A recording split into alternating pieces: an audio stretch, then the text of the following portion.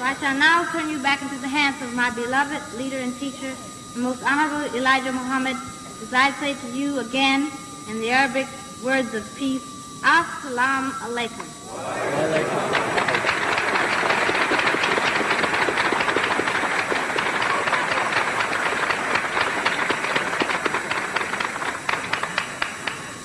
Do we have another one?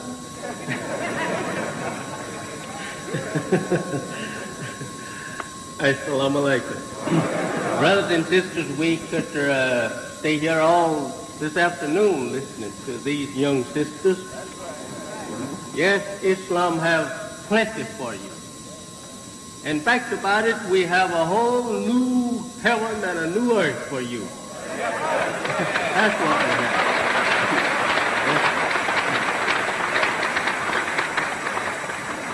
We can't use the present world for our world. We want the world of peace, and we want a world of unlimited progress. Therefore, God Almighty has said through the mouth of His prophets that He will destroy this world. And He would set up a world of righteousness, a world of justice, world of equality, a world of peace. That world will last forever. There will be no end to that world. But the world of evil and confusion will have only limited time to live.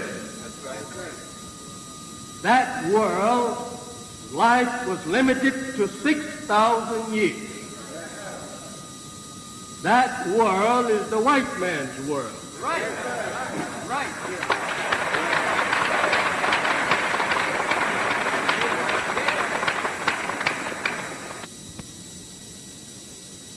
People. And declare you of everything. No, I'm not here to preach against no one. I'm here to just tell the truth.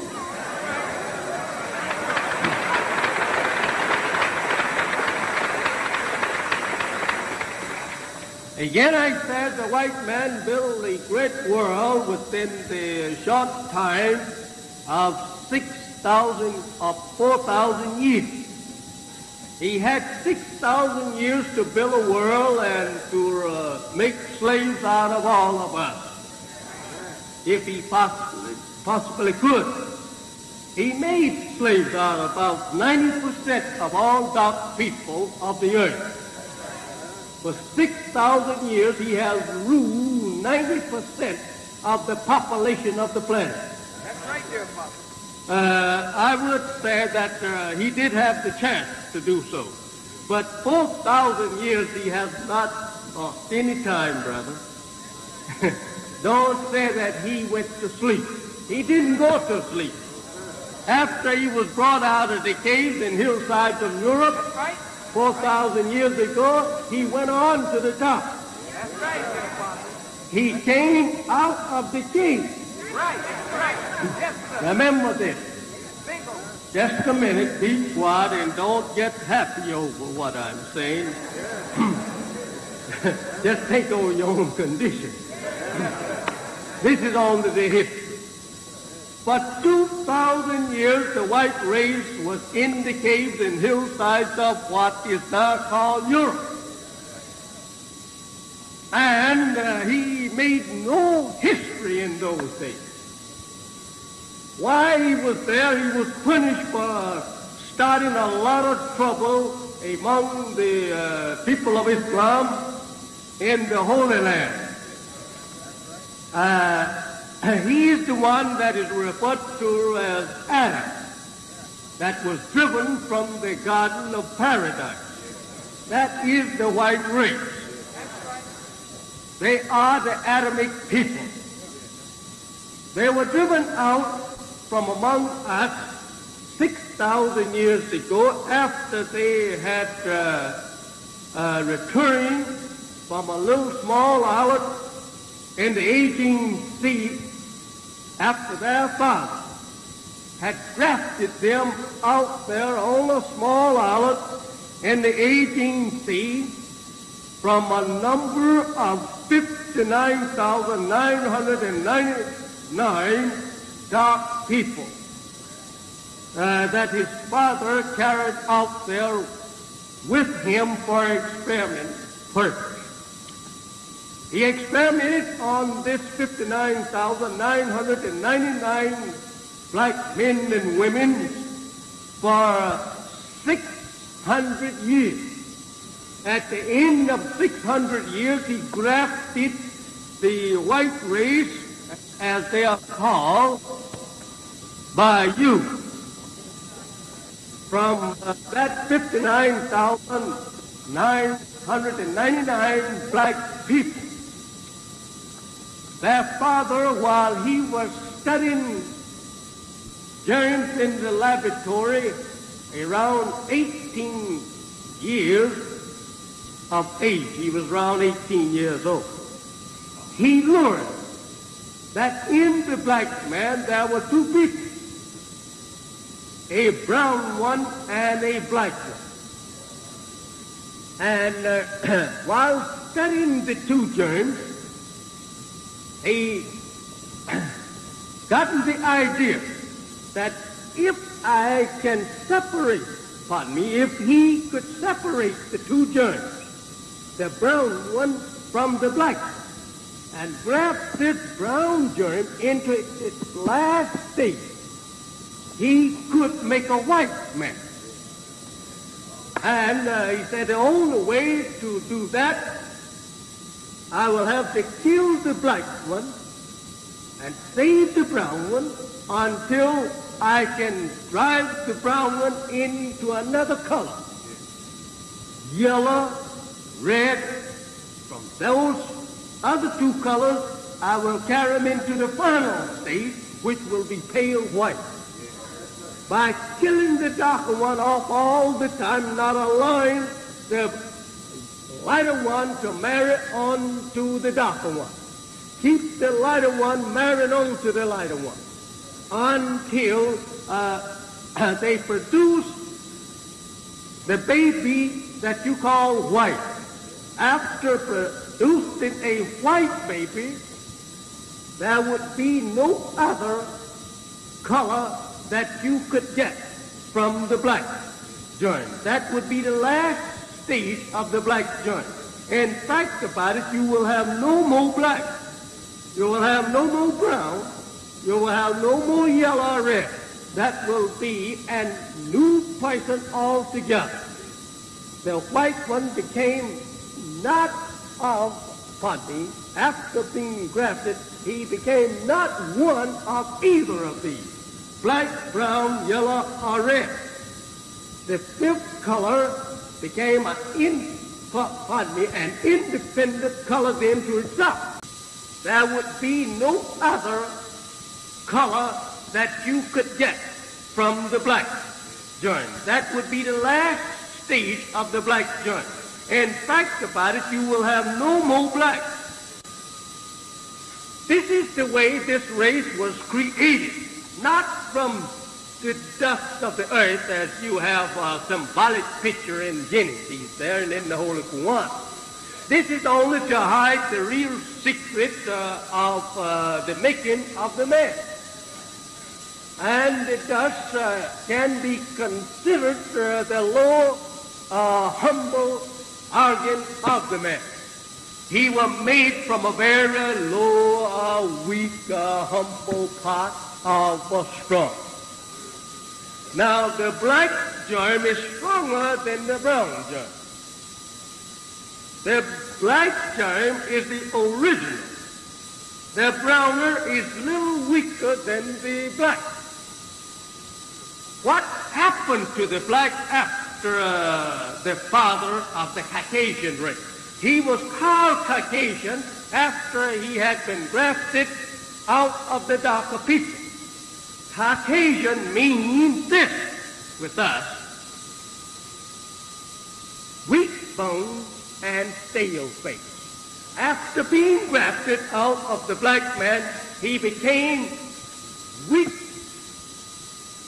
physically, and his color became a steel color to us. We call it steel face. And the actual frame weight of the man and the entire physical form was weaker than that which it was grafted from. Any time that you graft anything out of the original, the grafted is weaker than the original. Take the donkey from the, from the horse. He's weaker, or we call the mule, from the donkey and the horse. He's weaker than the horse. Is that right? He's not a horse, but he's something grafted out of the horse. Is that right? All right then. Let us move forward.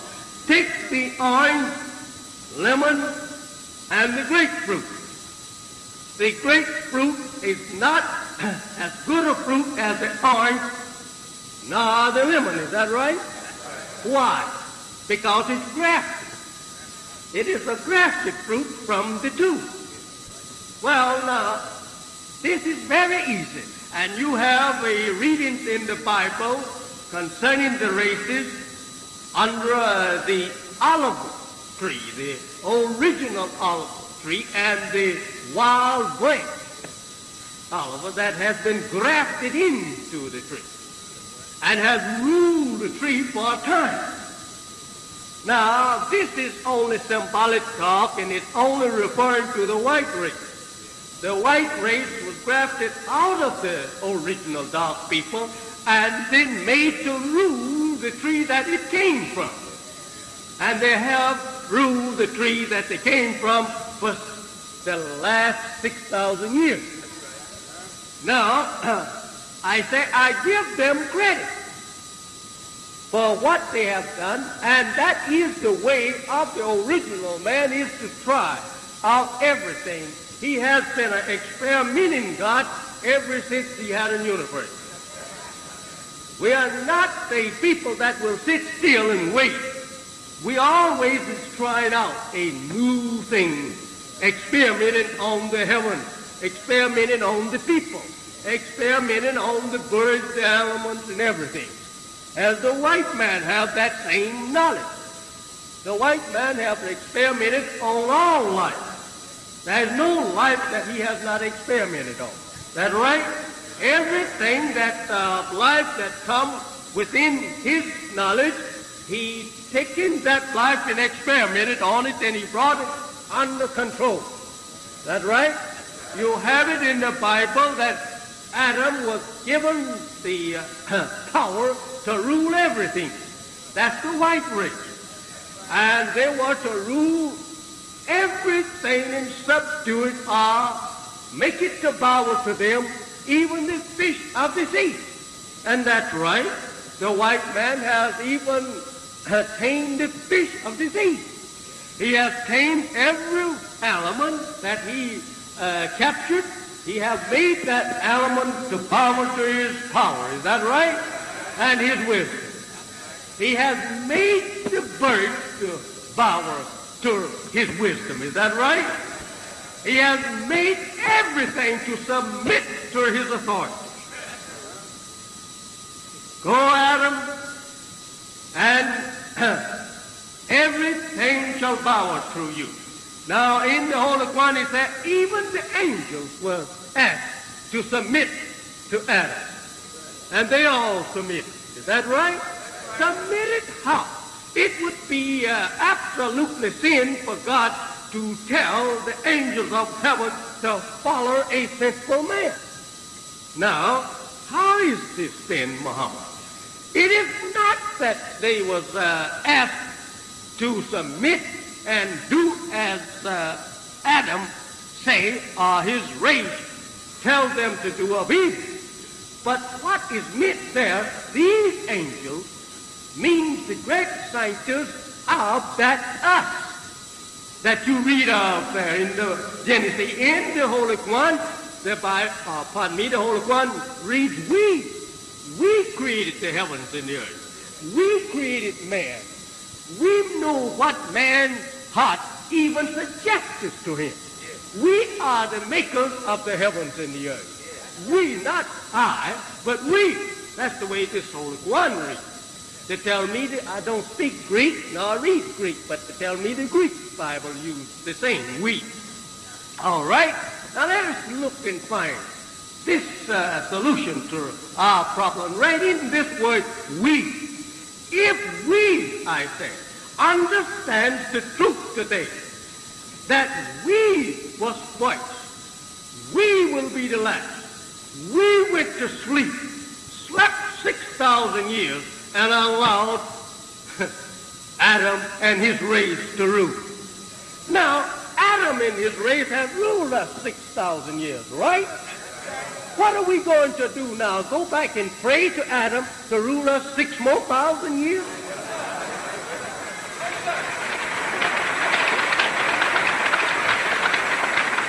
Are you asking Muhammad to submit to Adam when Adam's time is out? No, Muhammad is not going to do that. This is Muhammad's day.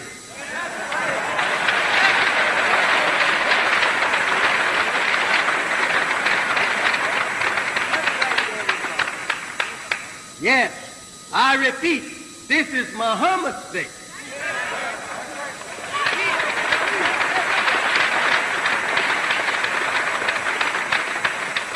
Muhammad is a name of God, which means praise worthy. One that is praised and praised much. That is God. Now, it is God's day.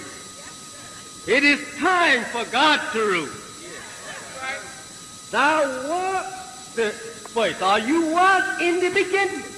Take over your Bible in the Revelation. Yes. Thou wast the beginning. You are the end.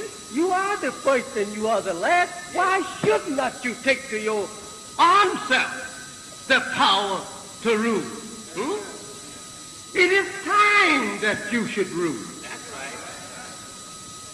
Adam has raised enough hell. Adam has broke the peace on the planet. He has did his work. He has completed his work. He has made mischief in the land. He has caused bloodshed. He has wrote a history of wars and bloodshed. He still is fighting. He still is shedding blood. He still is causing mischief to rise up in the land. He has did his job. Why fought Adam? I said to you and I, we don't have any right to argue and quarrel with white people. They have completed their work. And if they live here 1,000,000 years, they will do the same. They don't have any other way of doing anything else. Huh? They were not made to bring about peace on the earth. It is not in their nature to bring about peace. You all that I teach you. They have all the lessons that I give to you. They have them in their office. There is nothing that I teach what they don't know. So it's all right, I guess, with them to pay you to continue to sit around. But I say to you, Mr. Black Agent and Miss Black Agent, that you need to come up on front and have your name signed on the Book of Islam that you may see the hereafter. That's what you need to see.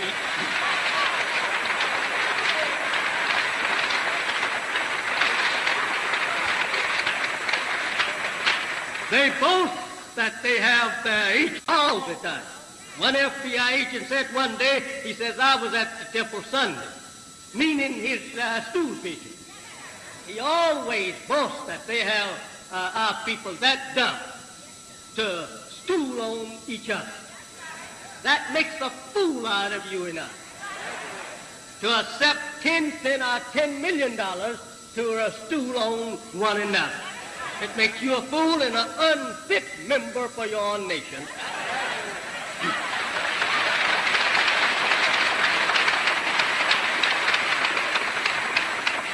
But one good thing about it, I have nothing to hide. The white race has built a civilization. They have come up out of the caves. They stayed there in the cave for 2,000 years without any divine guidance until the birth of Moses. Moses was the first divine leader that the white man had since the creation of Adam. And he put them on the road to conquering the civilization of the planet Earth. And they called Moses their emancipator, and they never forget him. That's right, and they should not. This man, Moses, found the white race in the cave. They were walking on their own 4,000 years ago. That's what Moses found. I know you want to question me plenty now about Moses' history. But I am prepared to give you every word of it, and the last word of it, and the meanings of all of it. I have been taught the knowledge of all of it. Now, it is up to you to do that in time when we have more time and not this afternoon. But I want to say to you that this race of people, I'm not out here trying to make you to hate. I'm not trying to make you hate anyone. I'm only teaching you the truth. I would like that you hate a lie and love the truth. But as far as the white race, you are welcome to go along with them and love them, do as you please about them. Marry them if they want to marry you. Live with them as long as they're on the planet if you want to. I'm not taking anything to do with that. I'm only telling you the truth. And you who will accept the truth, you are mine, and I'm going to separate you from them.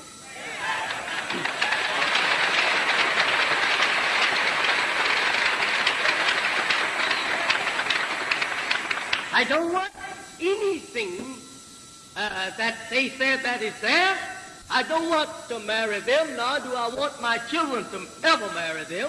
I don't want them trying to marry my children. I don't want them to sweetheart with any of us. I don't want to change my color, and I know they don't want to change theirs. So I said the most best policy that ever could be established and carried out to the very letter and spirit, that is to keep black man and white man separated. What right you and I look like want to be white? If God had wanted us to be white, he would have made us white.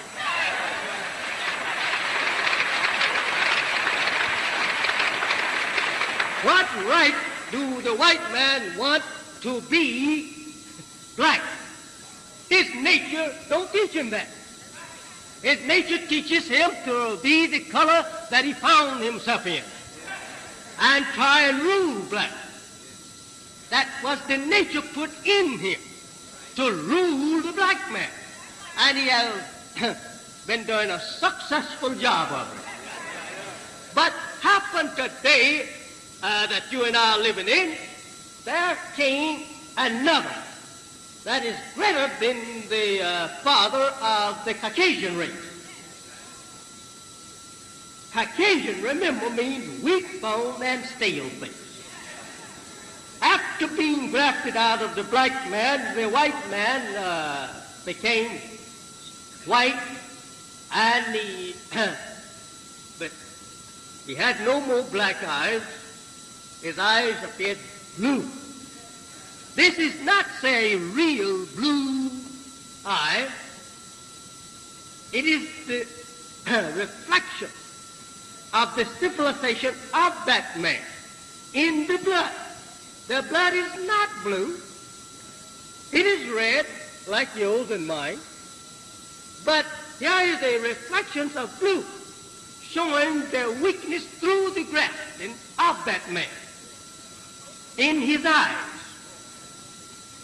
You find it in the Holy Quran here. Well, on page 636 of Muhammad Ali's translation of the Holy Quran. I think it's 1922 or 25. Any one of those translations, you will find it. It says, or rather refers to the white man as the blue eye that God would give on the day when the trumpet is blown. We, the Holy Quran, say we will gather the guilty blue eye, making a distinguish in the people. In the Bible, you have lots of parables. It says there in one parable that Jesus makes parable of the world, the white man's world has been tares that has grown among wheat, and that like the harvester or the husband gathers this fruit or this form of wheat. When harvesting time comes around, he takes that wheat grain and he goes and thrashes the husk away from it, and he takes the wheat kernel, makes flour out of it. Grinds the grain up and makes flour. Is that right? All right.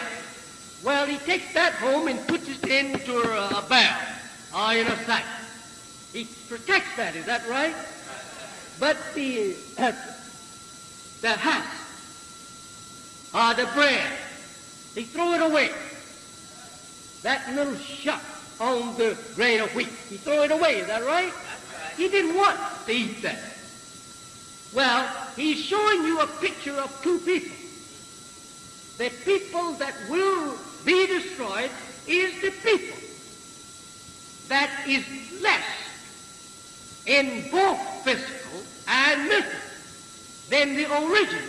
And the original must be taken into the protection of God, that particular original that is among the tares. That must be saved. But the tares must be burned. All of this is a true picture of the two races. Among the you and I today there is both black and white. But the judgment is seeking to judge with justice upon the two races. Is that right? That's right. But really the judgment is set to clear one and to condemn the other. Again, he makes a parable of the two races as being sheep and goats. That's right. The goats to the left, which means to the wrong side, or evil side, or to the weaker side. To the left of us is weak. Our hand over here, arm, is weaker than the right. So he made a picture of the two races there, in the goat and the sheep. The sheep here to my right and the goats to my left. I don't want the goats, but I want the sheep. I will eat the sheep. I will use the sheep's wool to make clothes, to cover my body and to warm my body. And I will put its flesh on the inside to strengthen the body. Is that right? All right, but I can't use the goat. I don't like the goat. I don't like his flesh.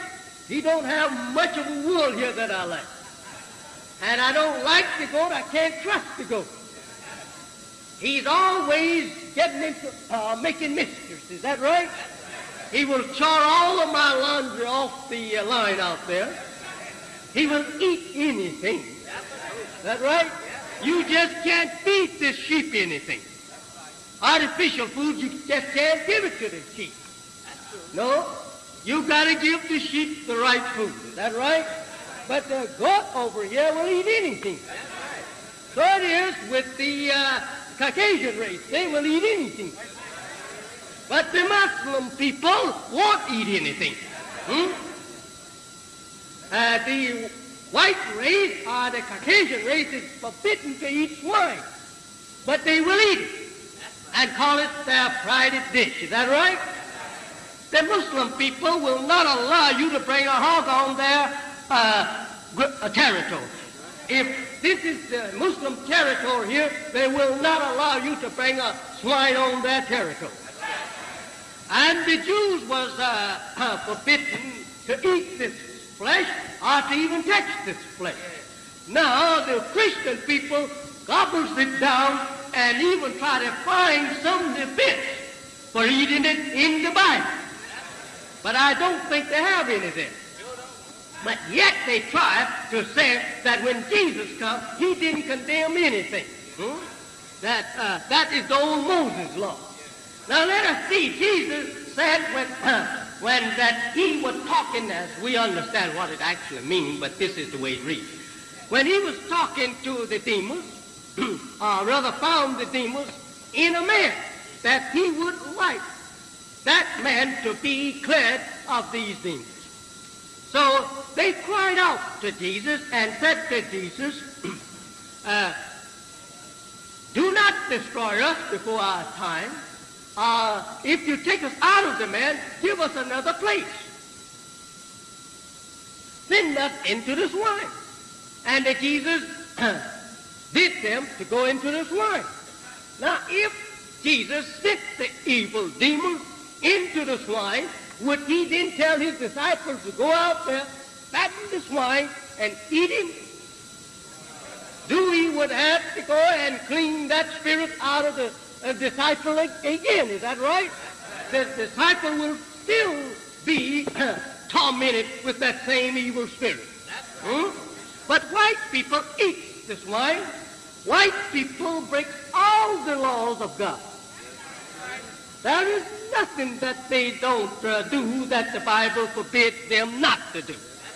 In fact about it, the Bible is not forbidding them not to do these evil things. It is forbidding you and I not to do it, because we are the children of the righteous.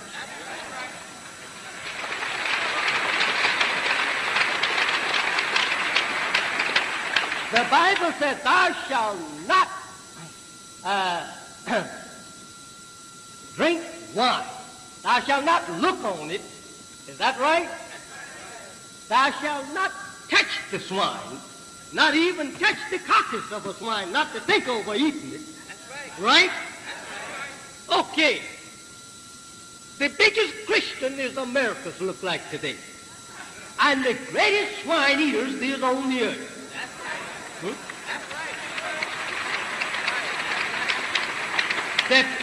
The teachers of Christianity, the teachers of the Bible, all have hog in the home, in their stomach. Okay, then, don't say that you don't care nothing about what he says. Oh, yes, I will. I will make you care something about what I'm saying. You said that you're a Christian. You said that you live for Jesus. Jesus did not eat hog. Jesus did not drink intoxicating drink. Jesus did not chew tobacco or smoke tobacco. Jesus did not get drunk. Jesus didn't rob. Jesus did not lie. Jesus did not commit adultery. Jesus did not break peace in homes, or did he go to war against nations? Right? All right, then, what kind of Christian are you? Are you really a Christian? Are you really Jesus' followers? Are you the Christ followers? Whose followers are you? I see liquor everywhere. I see hog everywhere.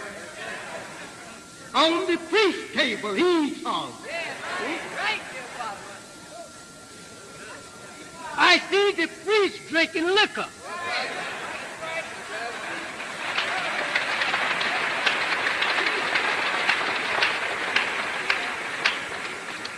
I didn't come here to make you angry. I just come to tell you the truth.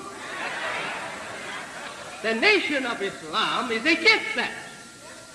All right, Muhammad, come on, tell us some more and get through. Yes. Jesus did not murder no one. Why are the Christians such terrible murderers then? Christians murder Christians. Christians declare war on Christians. That's right? Christians lie on Christians.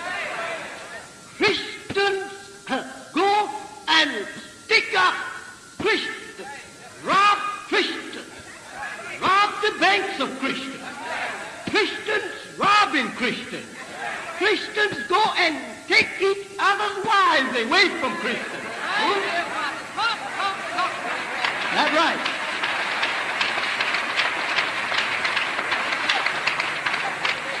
Christians enslave Christians, right? You are a black Christian, and you are enslaved to white Christians.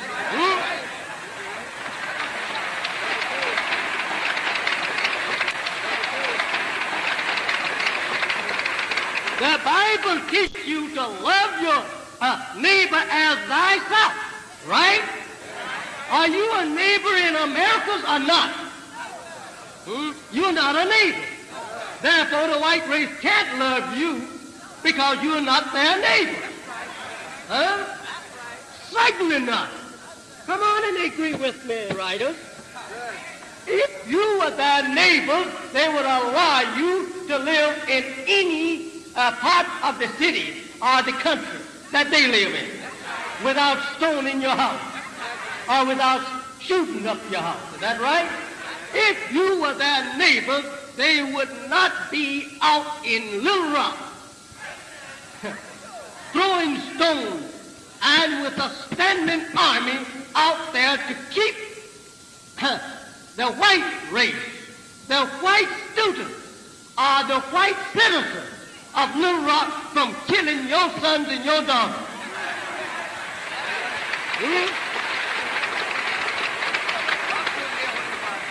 You say, I don't want no teachings of Elijah because he teaches race hatred. Mister, let me tell you one thing here this afternoon.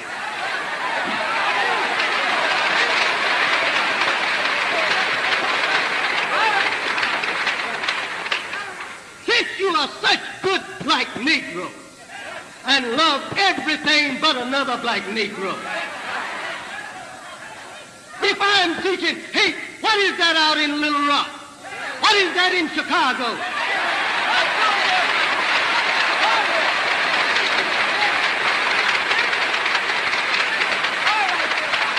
If I'm teaching hate, what is that in Harlem? Huh?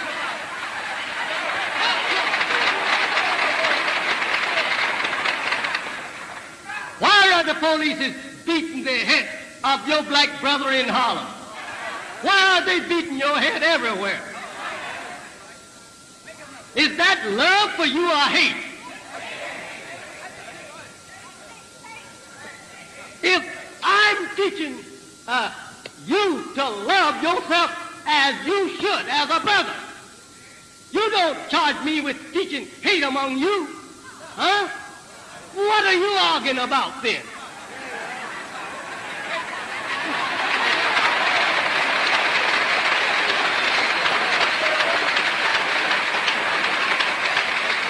If I teach you that you and I should love each other as brothers, fight and die for each other as brothers, be in unity as brothers, defend our brother and our brother's wife, and he, in turn, trying to defend mine, defend our woman, protect our woman, and love your black brother as you love your black self. If I teach you that, can you say I'm teaching hate? No. What are you charging me with hate? What are you charging me with hate teaching? Here a few weeks ago, every scared, rabbit blood like man jumped up after me, calling me a hate teacher. And for 25 years, I've been teaching you. You never called me a hate teacher until a white man called me one.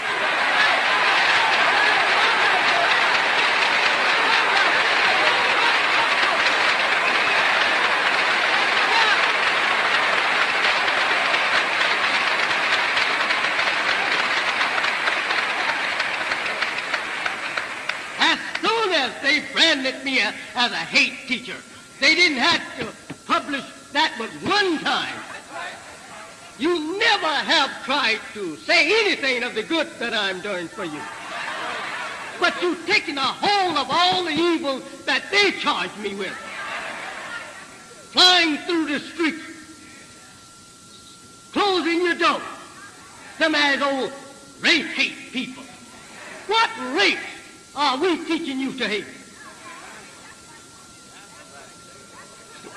If we are teaching you to love yourself, and we are proving it, here I have thousands of followers throughout the country. Hundreds of thousands. What are you talking about? I'm teaching hate. How can I teach hate to these people?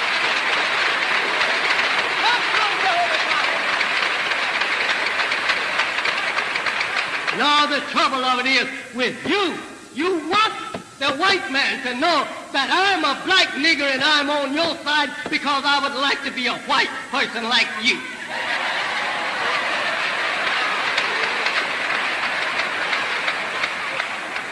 I'm so sick of a lot of old coward people, I don't know what to do.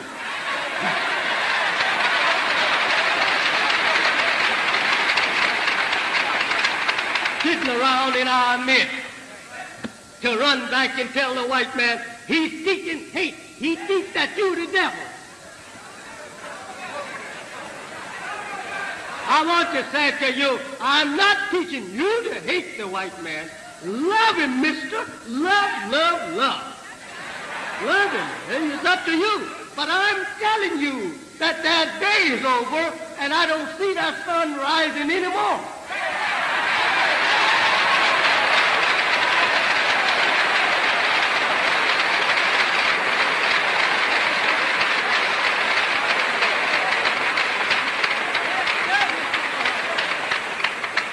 Even such people charged as teaching that the doom of the white man could be made a charge against Muhammad, while all of his white scientists is teaching their own doom. Every sane white scientist today will say that the white man's day is done. Everyone, they know that time is up. Here comes a white black lover here. He will say, it's a shame he's out there teaching that the white people will be destroyed. My good white man. And what we bad niggers is going to do if our good white man is destroyed? I say go talk to God about this thing. He said that they would be destroyed at the end of 6,000 years through the mouth of all of his prophets. You have it in your Bible in your home. I'm not adding anything, nor taking anything away from the prophet.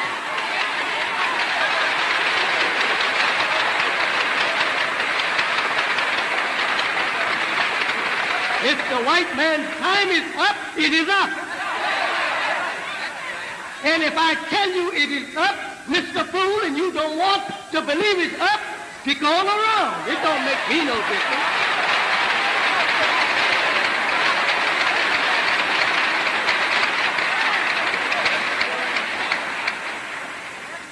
After being beaten, walked upon, spit upon, lynched, buried, weighted down in chains and balls of iron, sold from one plantation to another for 3 long centuries. Now overnight you love your slave master so well that you defy God to even talk about removing them from the planet, and will kill all of his prophets and messengers if they talk about the white man is not to live forever, or that the white man is the devil. Even though God says so, don't you say so, because I love it. Love him, mister, love it, but go back and read.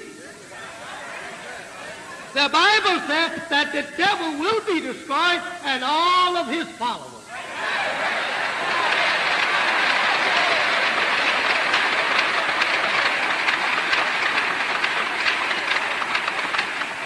some of the most educated of our people writing in the paper.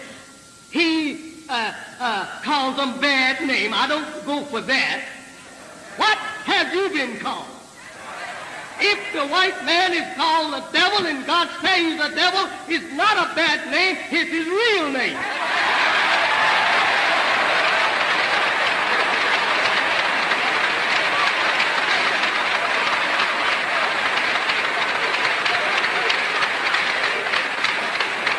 I don't care where he's from. He can be from York of England, or he can be from Harvard, Yale, or Smith University. I don't care where you are from, Mr. White Man. Any white scholar wants to contend with me that the race is not devil. By nature, I'm willing to be hung out there on the street, 60 feet in the air, and drop by every inch of those 60 feet to the earth. I will prove to them they are a race of devils. They are that. Who knows any better than Allah? Who knows any better than you and I, who have suffered at their hands for 400 years? Who knows any better?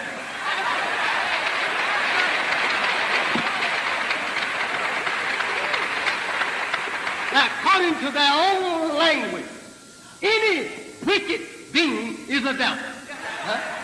And they are the chief wicked being.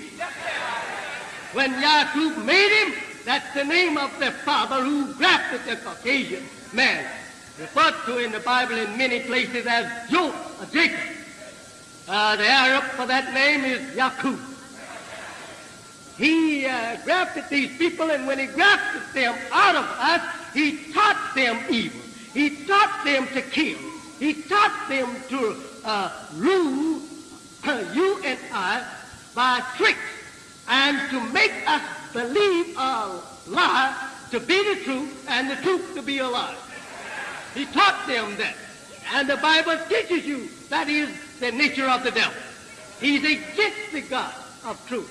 And the Bible teaches you when God comes, or when the Son of Man comes, or when they see him in the clouds of the heavens, the nation will mourn. They will be angry. Is that right? The wrath of the nation will come. They will be against the Son of Man. Is that right? Why? Because they don't want him to destroy their wicked work. All praise is due to Allah.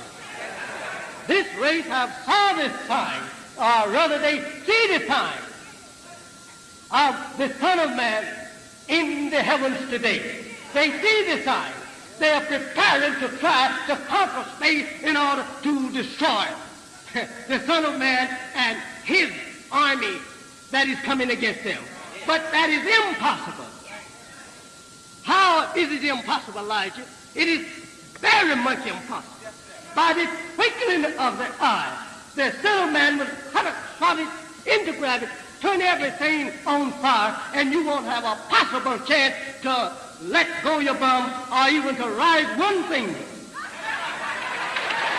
That's one thing. I want you to know the truth. It is time that you know the truth. It is time that you and I unite. I don't have nothing against the undersecretary or the secretary of the NAACP, Mr. Bell. I think he spoke well or wrote well. I don't have nothing against him. I do think that we, the Muslims and the NAACP, I do think that we have the same mind in a way and is working towards the same goal. The NAACP was originally organized to seek justice for the black man. Is that right? And they are still seeking justice after 50 years being organized, right? And they are still getting injustice, right? We also is the brother of those. All right? We don't say that we are against the NAACP. No. We are with the NAACP in their program for justice, for the black man, for the so-called Negro, national, association for the advancement of colored people, because I will remove that last name, color. I'm not after advancement for colored people. I'm after the advancement for black people.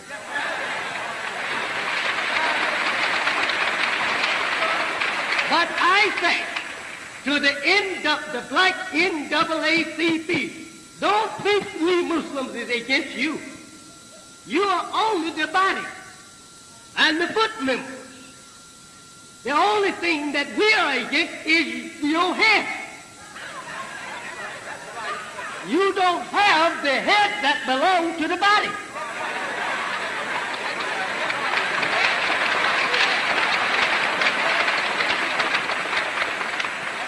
How can a black body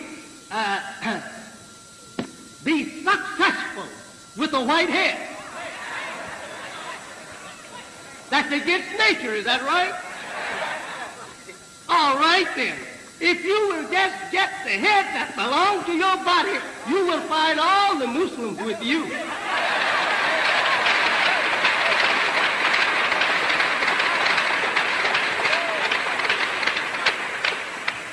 Though we are not going to interfere with your way. You keep your head if you like it like that. But we have the head that belongs to our body.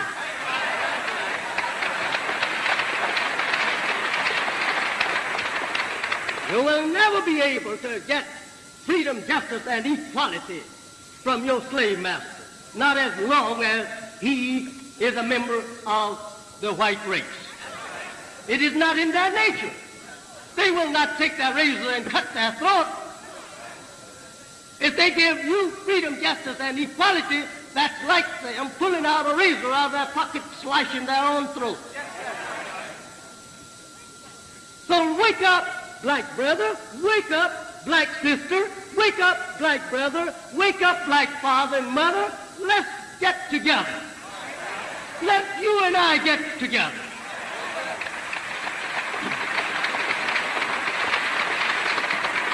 You need names. You need to be re-educated. You need your own nation's name. You need to get out of the white man's name. You say, I'm nothing to a name. Just stick around for a few days and you will find out. You will find out. Why is it that the white people, after 100 years, so-called liberation of you from the servitude of slavery? Look, the other day I saw in the paper where the white man was calling me Mr. Pooh. I wonder why in the world he wanted to call me Mr. Pooh for.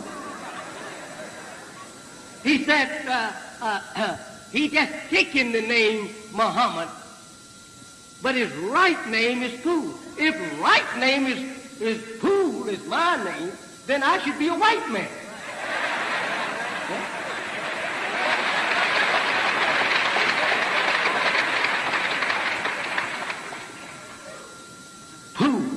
Mr. Pooh. Think over that, calling me Mr. Pooh. He wanted me to be himself so bad. He would like that I be Mr. White Pooh. But I'm not white. I don't call myself after white people. What I look like representing myself after white people when I'm not white. But they would like that you do so. What is the secret reason for that? They know that this is the end of their time. They know that you will go to hell with them if you stay in their name. Therefore, they want you to stay in that name and not come in no such name as Muhammad, Kareem's, and Diaz, because such names have a future forever on this planet Earth. They know these names will live forever. But they know Pooh, Jones, Brown, Culpeppers, and whatnot is going to pass away with this world. They know that. So they are trying to deceive you, and you are fool enough to quote, my name is Sam Jones. Mr. Foolish Black Sam Jones. Don't know his own name, boasting that he's the slave of white Sam Jones. With the arm full of diplomas and degrees, here he goes, I am Sam Jones, American Negro. With all of those degrees, he have not as yet learned that he's not Sam Jones, nor is he the Negro.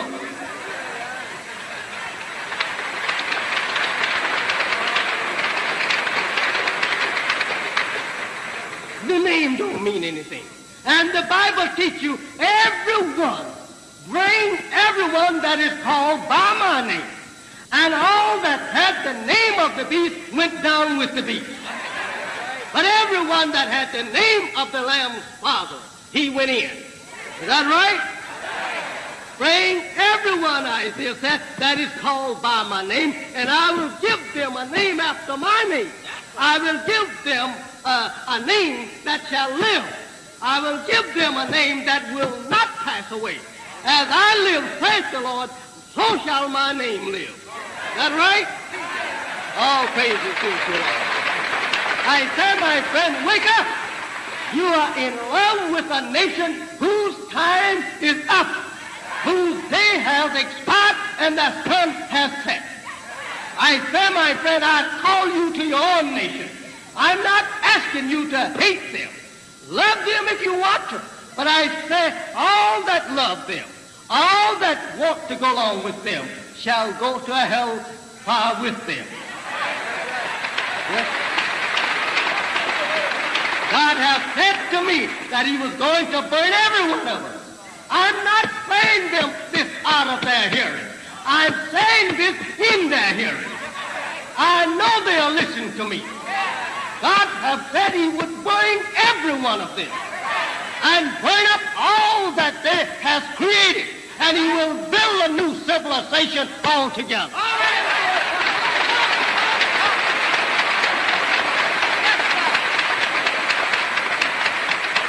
I'm sorry. I was too late. The time is just about up. I want to say to you, I have a letter here that I must read, but I feel like that.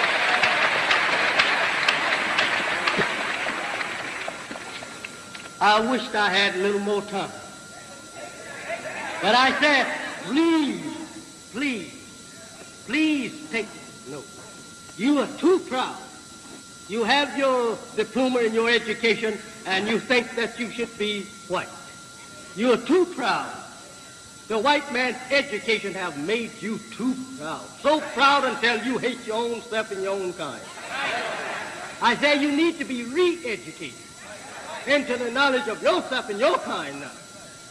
Learn something about your own black people.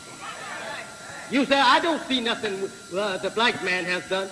I want to say to you, we are the makers of everything. Ask the white man, where did he get his learning? Huh? Ask him that. All that he knows, he gotten it from us. If we have made anything, look under your feet. Look above your head. Look around you. See, don't you see some objects? Ask us who made them. Ask us who made this that you stand on. We are the makers of everything. You have nothing. What is this world? As the Holy One teach you and I, it is nothing but a world of sporting place. Nothing to it. Nothing coming about it.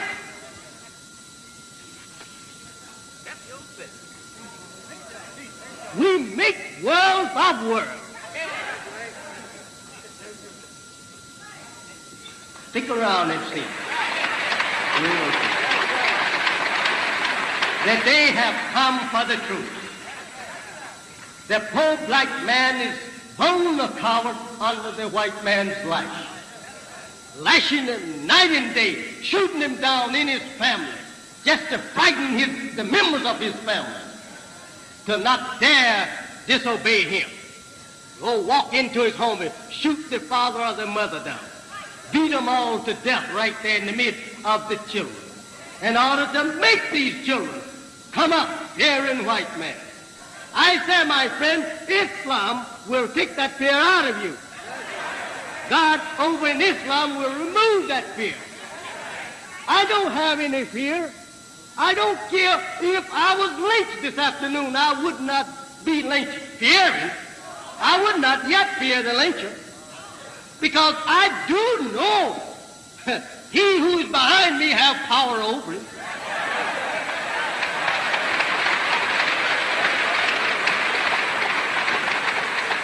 Come, one of you here, pardon me, the time is up.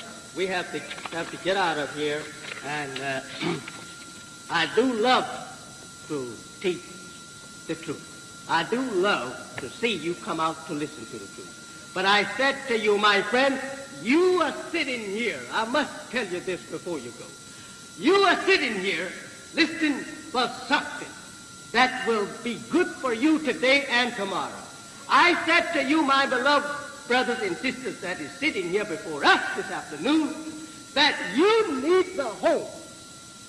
One of the number one things or needs that you need today. It is a home.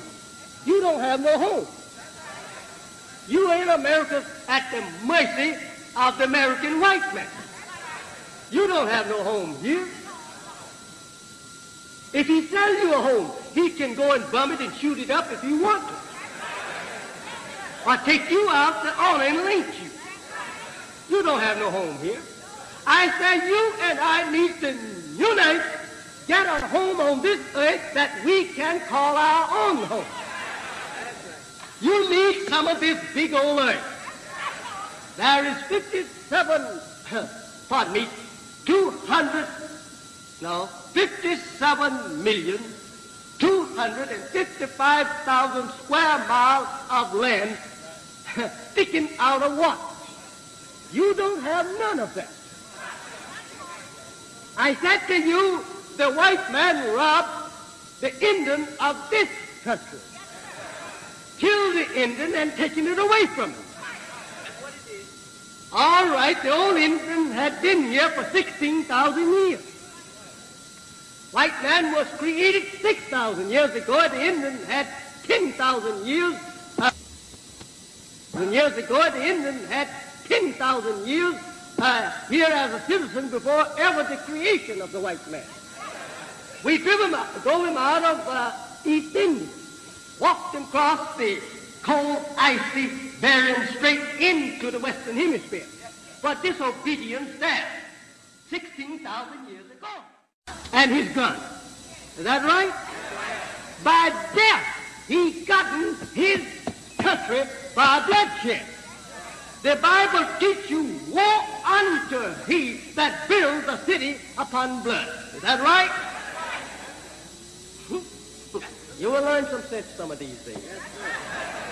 This is not the white man's home. Not even the Western Hemisphere is his home. In fact about it, he don't really have no permanent home on the earth.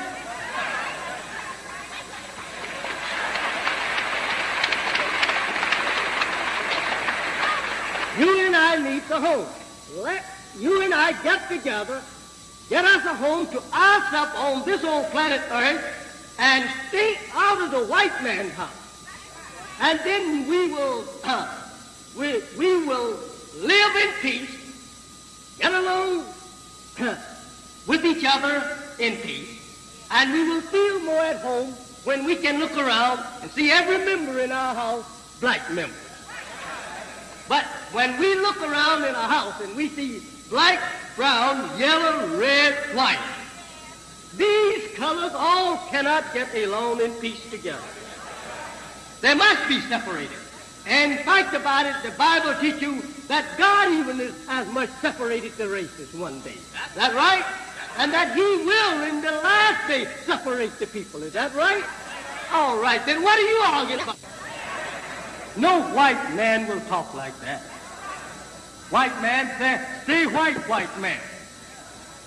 Yeah, the Negro, don't say stay white. Let us be your brother, and we all married together. We're all God's people. We're all from one Father. We're not from one Father. Our Father is not their Father, and his Father is not our Father. as the Bible teaches you in John there in the 8th chapter around the 44th verse. It says that Jesus said, your father is the devil.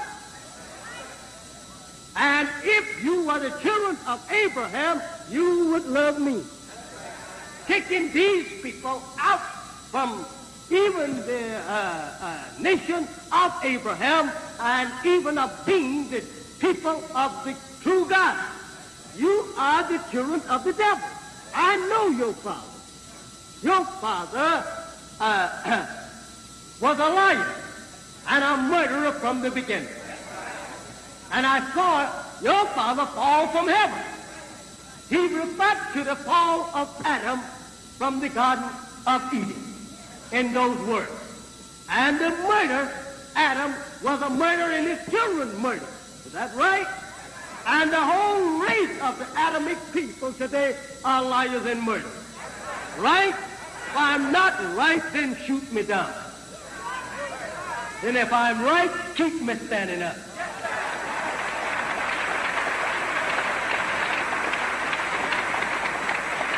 Now, I want to read a letter here that will probably acquaint you with all of the trouble that is going on in Holland.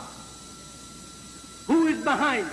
Who is behind the Times Magazine writing an article in there on me and trying to charge me with hate speech? Here is the author here. He wrote me a letter. And that is the imperial wisdom of the Ku Klux Klan. I want one of you to come up here and read this letter that is not a... 1 Thessalonians 2, 14, 16, St. John's 8, 44 and 48, Christian Knights of the Ku Klux Klan. Arch Leader J.B. Stoner, Imperial Wizard, August 6, 1959, Louisville 4, Kentucky. Suite B, 702 Barrett Avenue, corner of Barrett and Broadway. National Headquarters, Post Office Box 48, Atlanta, Georgia. Honorable Stephen P. Kennedy, Police Commissioner of New York City, New York, New York. Confidential and top secret reference to black Muslims. Dear fellow white man, the Christian Knights of the Ku Klux Klan is composed of all loyal white people, both Catholic and Protestant, native born. He said they are composed of all loyal white people. Then when we look at all loyal white people, we are looking at all loyal Ku Klux Klan people.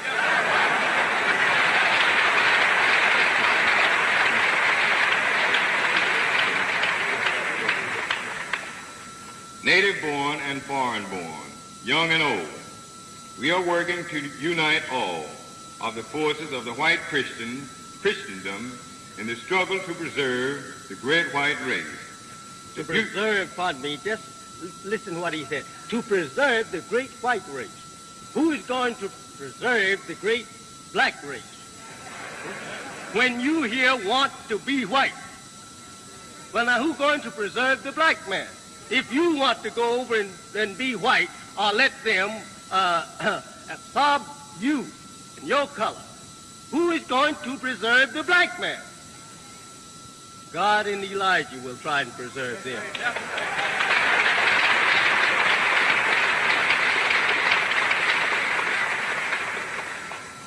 The future of civilization depends upon the survival of the beautiful, intelligent white race, the bearer of Christian truth. I received a report from one of our Klansmen on the New York police force informing me that... Just a minute. Did you say one was on the police force? That's right. I'll reread it. Oh, yes, sir. I have received a report from one of our Klansmen on the New York police force informing me that the nigger Muslims are in rebellion against white law and order. Make a comment?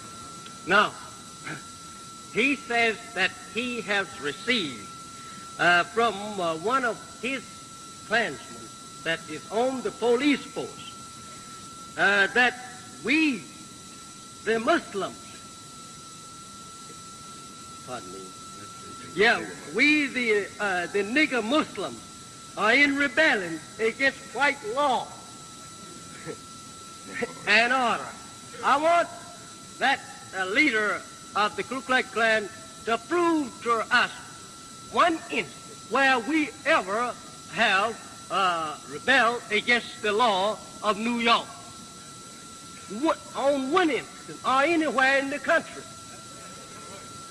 I wished I could take him to Congress and he and I sit down face to face with a mic, a national hookup, and let everybody see he and I talk together. I would like to see that.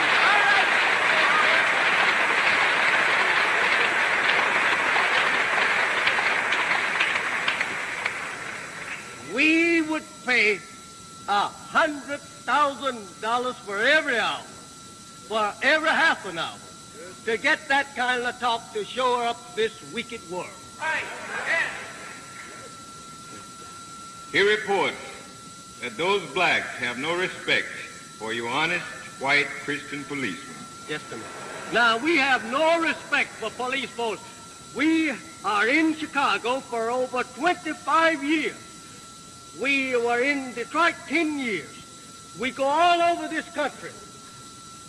What police is out there can say to us that we disobey them or their orders?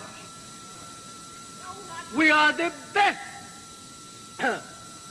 law-abiding citizens there is in the country when it comes to not making trouble.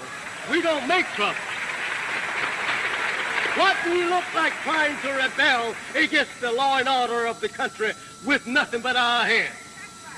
We don't carry knife, gun, pistol, or nothing. We don't teach our followers to carry no such thing. We come to you absolutely without any armed with nothing but the truth. And yet we are the greatest troublemakers in the country, doing nothing but at peace with each other, and yet it's troublemakers. That shows you who these people are. Move on. Therefore, in the interest of law and justice, I am offering you the support of the Christian Knights of the Ku Klux Klan. Look out, Harlem. I read in the paper last week where they had already reinforced the police force. So better look at them careful. You will see a little badge with the cross on it. I am an expert on the black Muslims and have kept up with their infidelic activities for many years. From my knowledge of them, I assure you that they are much more dangerous to white Christian rule in New York than you realize. You and I must join forces to stop the black Muslim now, or they will soon drive every white person out of New York City.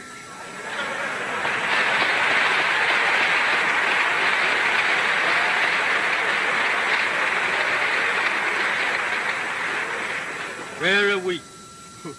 The largest city in the world will then be all-nigger city of black supremacy, where white black Muslims conquering New York is for my Christian Knights and your New York police to join hands and work together to uphold white Christian supremacy.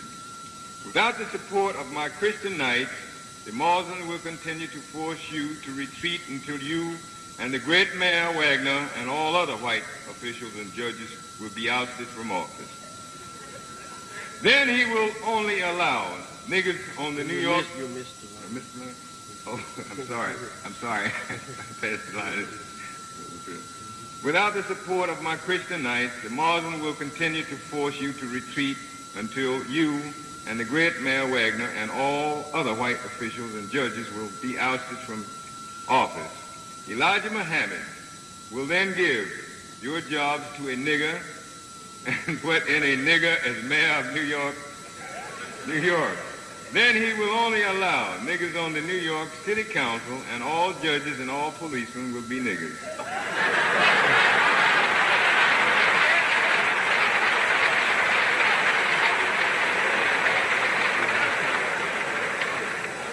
By then, the Muslim will have driven all white people out of New York without exception. Don't let the black Muslims fool you when they demand entrance to schools in white neighborhoods or demand houses or apartments in white areas. They only wish to enter white neighborhoods and white schools so they can then proceed to drive all the whites out. Take my advice and we will put the niggers in their place instead of letting them take over New York City and all national power that goes with it. Continued, page 2, preserve the white race.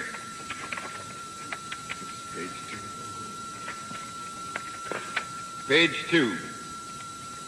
We need to put the black hoodlums out of business. But we must do it in a legal way with the police and the courts. As a Georgia lawyer, I insist on doing everything according to law. You know what I mean. It is urgent.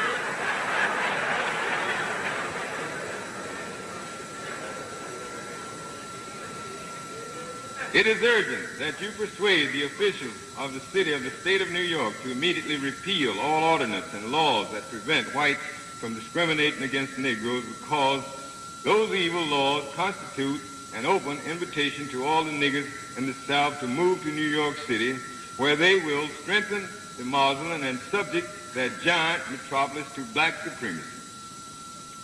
Those laws need to be replaced with laws that will help white Christians in New York to imitate us Southerners by keeping the darkies in their place. You might be interested in knowing that some Southern businessmen and farmers are complaining because their darkies are leaving the South and moving to New York, where they can get higher pay. Wealthy Southern housewives are complaining because it is becoming harder to find colored maids and cooks who will work for $1 per day.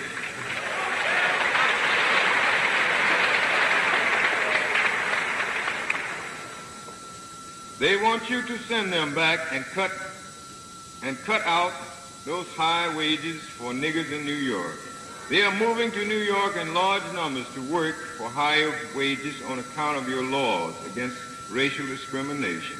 Remember, every nigger who moves from the South to New York City makes the Muslim more powerful. You need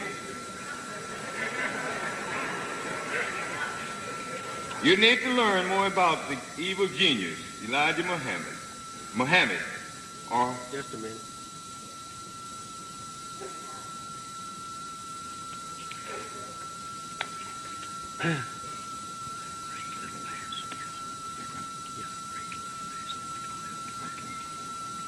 Elijah Muhammad, or you will never stop him and his niggers from taking over your city. He claims to be the reincarnation of that infidelic 7th century prophet, Muhammad, who almost conquered the known world, and he may be him because he is much more clever than the other niggers.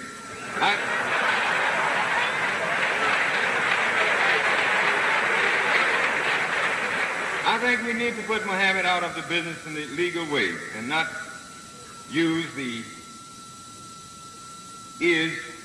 hiring, not use the criminal methods that the communist FBI is using against him.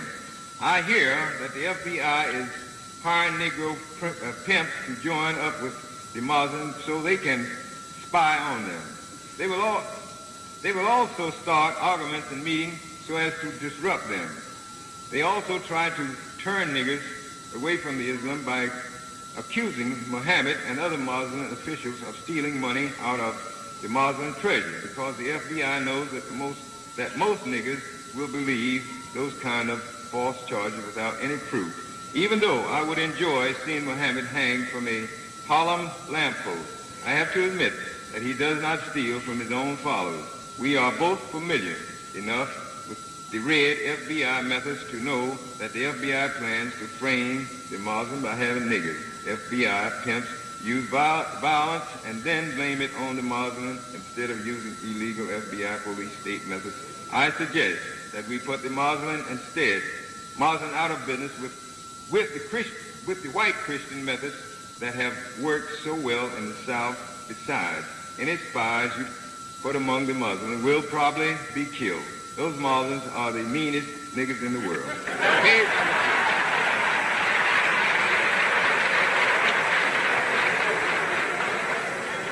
2. You need to realize that Muhammad has organized several 100,000 Negroes throughout America. His Muslim temple are springing up everywhere. They will also start arguments and meetings so as to disrupt them. They also try to turn niggers away from the Islam by accusing Muhammad and other Muslim officials of stealing money out of the Muslim treasury, because the FBI knows that most niggers will believe those kind of false charges without any proof. Even though I would enjoy seeing Muhammad hanged from a Harlem lamppost, I have to admit that he does not steal from his own followers. We are both familiar enough with the red FBI methods to know that the FBI plans to frame the Muslim by having niggers. FBI pimps use violence and then blame it on the Muslim instead of using illegal FBI police state methods. I suggest that we put the Muslim out of business with the white Christian methods that have worked so well in the South besides. Any spies you put among the Muslims will probably be killed. Those Muslims are the meanest niggas in the world. Page number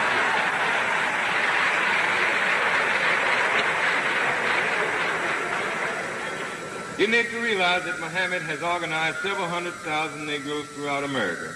His Muslim temple are springing up everywhere. He has several temples in my home city of Atlanta. If you were a student of race, you would know that Christianity is the white man's religion and has only been successful in white countries, whereas the Muslim religion, Islam, is a nigger religion which appeals to the nigger, black racial instinct. That is why the Muslim grows stronger every day, even though every nigger that becomes a Muslim will go to hell when he dies. If we fail to stop the Muslims now, the 16 million Negroes of America will all soon be Muslim, and then you will never be able to stop them. Reports from Christian missionaries say that Islam is sweeping over all of Africa, so don't underestimate the Muslims. Up to and including its edition, copyrighted in 1956, the Encyclopedia Britannica admitted that under the heading of Negro, that the nigger is closer to the anthropoid ape than the white man is in every respect except one. It also reveals that the nigger to be natural, born cannibal. For more information about the facts of race, I suggest you read Take Your Choice, Separation, or Mongrelization it is, by the late U.S. Senator Bilbo of Mississippi and the White American, by Ernest Severe Cox. Both are in the Library of Congress. Another valuable race book is The Cult of Equality by Stuart O. Landry, 305 Charters, New Orleans, Louisiana. Therefore, you can easily see that your problem is with black savage. We will help you put the blacks in their place before they turn all of your great cities into a barbaric jungle. The NAACP is a bad gang, but I assure you that the Muslims are 10 times more dangerous. The NAACP is a cream puff compared to the black Islam. The NAACP likes white people so much that its members try to associate with us whites every day. But the Muslims think they are better than us whites, even though everybody knows that we whites are superior to the nigger coons. I guess you know that the NAACP is headed by a man who is not a nigger, but there is a bad nigger at the head of the Muslims.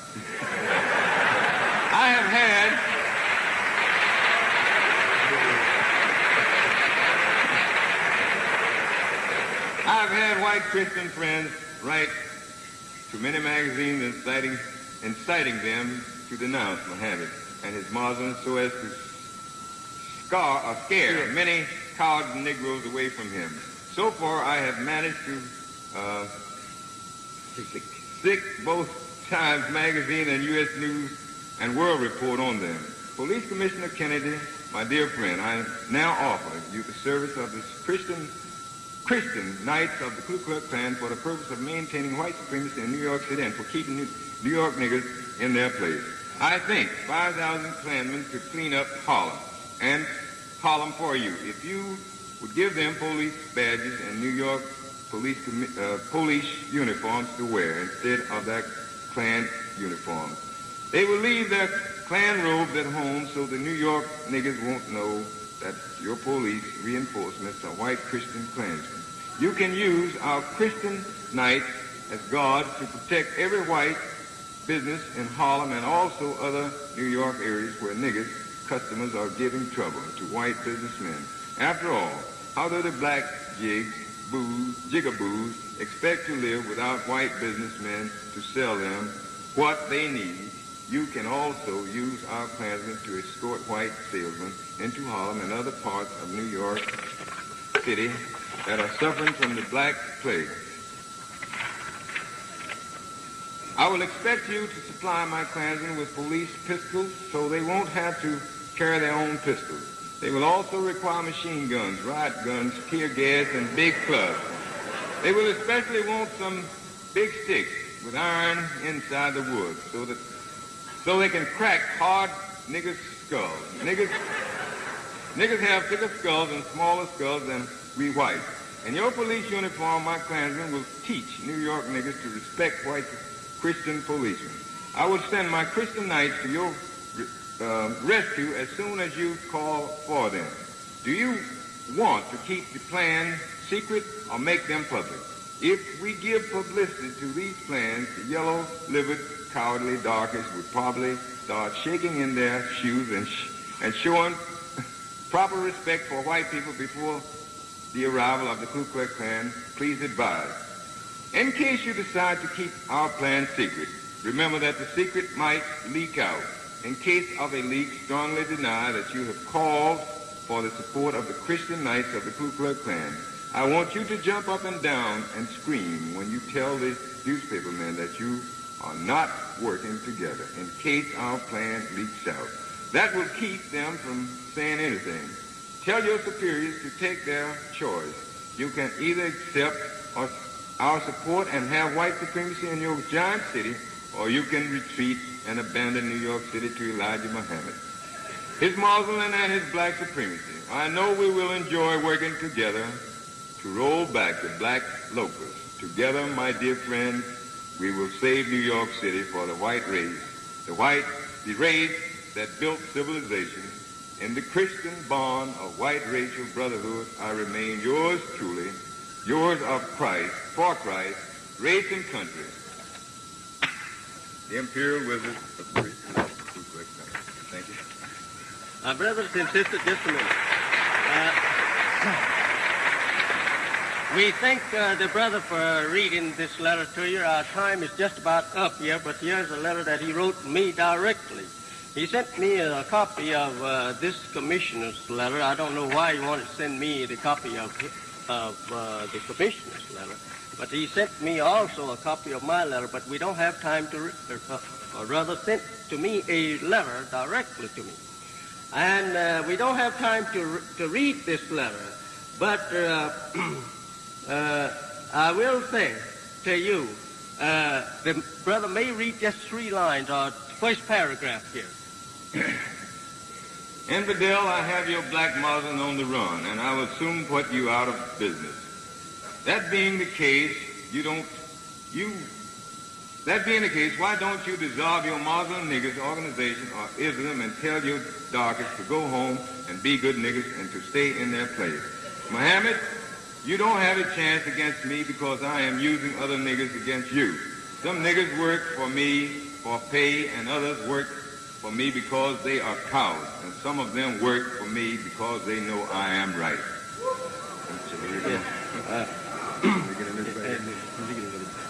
You will have to admit that I kept you from speaking in Indianapolis recently. For several months I have been operating out of my special Louisville base to build the Klan stronger in the border states, especially Indiana. Therefore, When I heard you were planning to speak in Indianapolis, I drove over to Indianapolis and had a conference with local Klan leaders. They told me I had nothing to worry about because they would scare the coward Negroes in Indianapolis. They then got prominent people to call on Reverend Harding and other leaders of the nigger community in Indianapolis and headed you off. We were also able to frighten you and your black friends with the police. Of course, I told them to threaten you with other laws instead of that unconstitutional law that says you can't hate anybody, whatever that means. Yes, thank you, brother. Thank you very much. Brothers and sisters, you have heard these letters read and a part of another letter here, which I would like that you heard the whole entire 2 pages of it. And you will find out that this Klan's leader boasts that he have the preachers of the church on his side, and that several of them is working directly with him. And I don't think that they actually know that they are working with him, but this is enough for them to learn. And this is enough for you to know what they are doing against you. Think over these things. They like to beat your head. They like to kill you. They like to deprive you of justice. They don't want you enjoying the same freedom that they enjoy. They don't want you in a good home. They don't want you in their neighborhood. They don't want you in their country. So why should not you and I unite and get out of their country? Let's get out from among them. Will everyone please hold your seat just for one more minute until our beloved leader and teacher finishes. Please hold your seat for just a few more moments. Thank you. So this here this afternoon was mostly to acquaint you with just what was going on and who is the real root hate teacher and the real root troublemaker. I wanted you to know that. We are not making trouble nowhere in this country. We're not trying to make trouble. We don't intend to make trouble. We only intend to try to unite our people, get them together, tell them the truth, and teach them to go for themselves and stop laying around licking white people's boots, begging them for a little piece of bread and a little dime, our job to make a dime. Let us unite and get together, take our black woman to ourselves, and protect her from the white lynchers and from the white rapers. And if we can't do that, then let us go commit suicide ourselves. Because we're not fit to be a race of people if we cannot protect ourselves and our woman. We just cannot be fit to be called a race of people. The white people are coming in your own houses today, walking in the street, grabbing up your guns off the street, raping them, doing whatever they please. Your paper is full of that stuff every week. I said, let you and I unite together, beat our children back in the house, and stop them from trying to be white children, stop them from mixing with them even as much.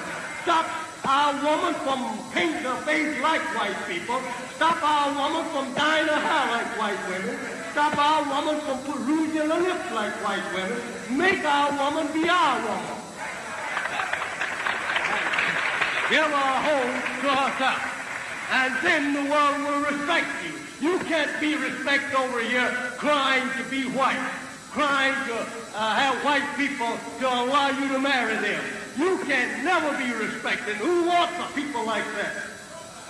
And what man is fit to be called a man who will allow his wife to sit right in his face, dye his hair, her hair, like white people's hair, then paint her face like white people? Right there and then I tell my wife, since you want to be one of them, get out of here and go to them and don't never come back this way anymore. If a white man saw his wife trying to blacken her face, blacken her hair, blacken her eyes, and her eyebrows to look like black niggers, he would kill her. I say, my friend, wake up and be a man yourself.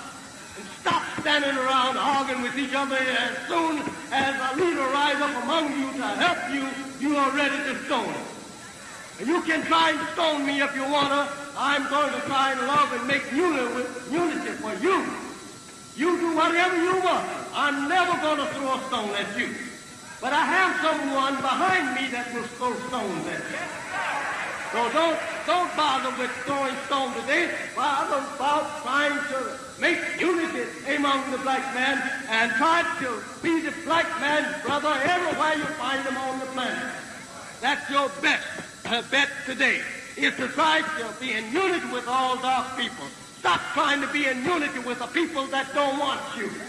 They hate you and call you a D-black so-and-so and so. Get out of that people's face. Stop begging them to live in their community. Stop moving in their community. Stop sticking your black child up around their white children in their school, forcing them to admit your children. Go ask them to build you a school. Go ask them to give you the textbooks that they have. Go ask them to finance your school until you're able to finance it for yourself. And your children will be better children for the future. Instead of trying to make them stick up over there in a white school where they are stoned, kicked out, cursed, and called all kinds of ugly names. You're a fool for doing so, trying to break a way into a man's house that is kicking you out. Get out of his house and go for yourself. This place is large enough for you and I to live on it. Ourselves, not in the white man's house. The white man wants America, let him have America. Let you and I go elsewhere, where we came from. Stop making trouble for yourself. And him too. If he's through with you and I, he has freed you and I, let's act like free men. Go for our free self. I thank you. This is our conclusion. Sorry we had to stay up to the last very minute. This is the very minute. Thank you, but all who would like to line up here and give their names to us, that you are joining the unity of the black man, I say, come on up. Come right on up. All of you that would like to join up with us, come on here and take the name as quick as possible. Come on over here. Come on and join up with us. Let's have unity among us.